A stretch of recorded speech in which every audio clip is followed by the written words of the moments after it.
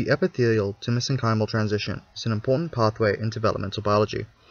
In epithelial to mesenchymal transition, epithelial cells undergo a rearrangement of structure and changes in properties in order to become migratory mesenchyme.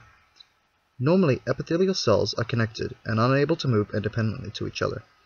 This prevents the restructuring of cells required during development.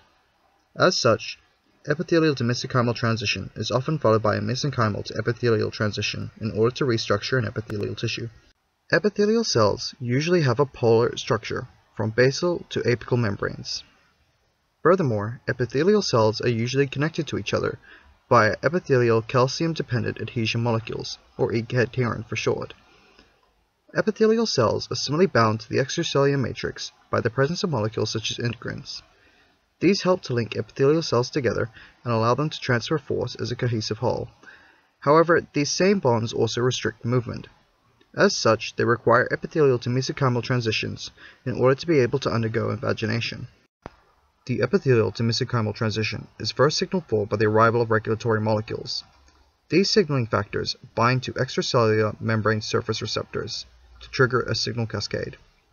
Alternatively, they may pass through the membrane into the cytoplasm, where they bind to intracellular receptors. Both these events lead to the production of transcription factors, which activate genes essential to the epithelial to mesenchymal transition.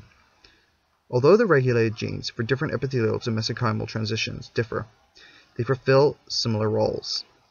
These genes encode proteins responsible for the degradation of E-cadherin and integrins to reduce interconnectivity between epithelial cells and the epithelial cells and extracellular matrix.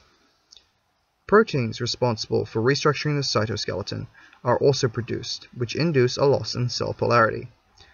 Further expression of genes leads to expression of proteins and structures responsible for the invasion of the extracellular matrix, such as pseudopodia.